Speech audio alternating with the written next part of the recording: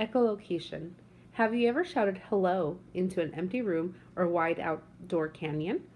The sound of your voice travels to the air. It actually becomes a sound wave.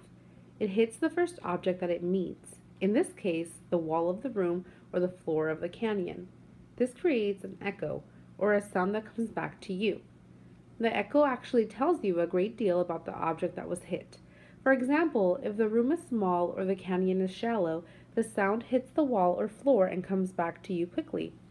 If the room is bigger or the canyon is deeper, the echo takes a longer time to return.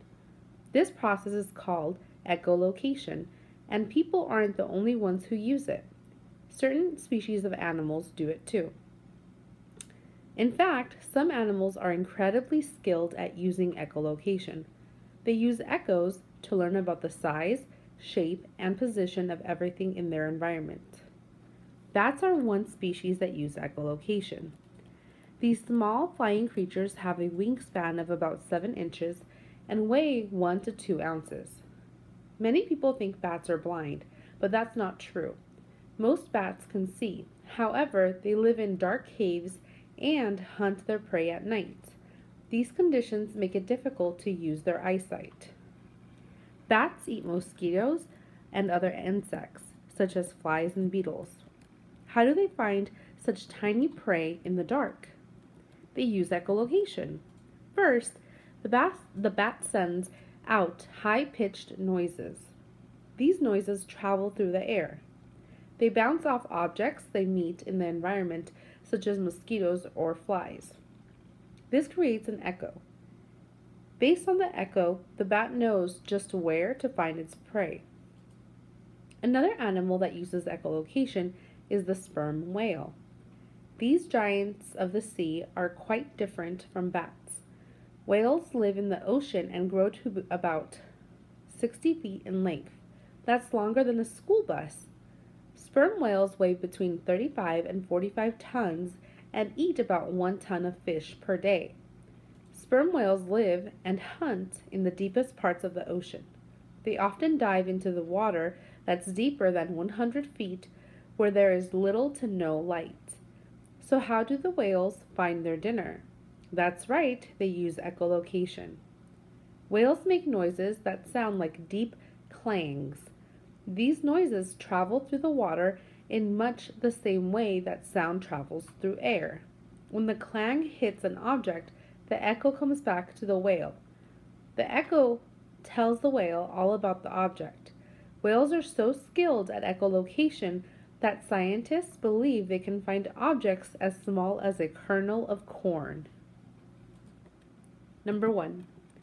Echolocation is important to sperm whales so they can A. Swim, B. Find food, C. Find a mate, D. Avoid ships. Number 2. Which detail from the text best supports your answer to question 1? A. Another animal that uses echolocation is a sperm whale. B. Whales live in the ocean and grow up to 60 feet in length. That's longer than a school bus.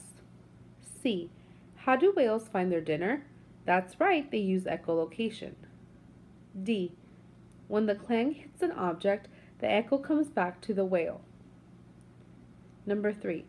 According to echolocation, which detail best supports how echolocation helps animals? A. This creates an echo or a sound that comes back to you. B.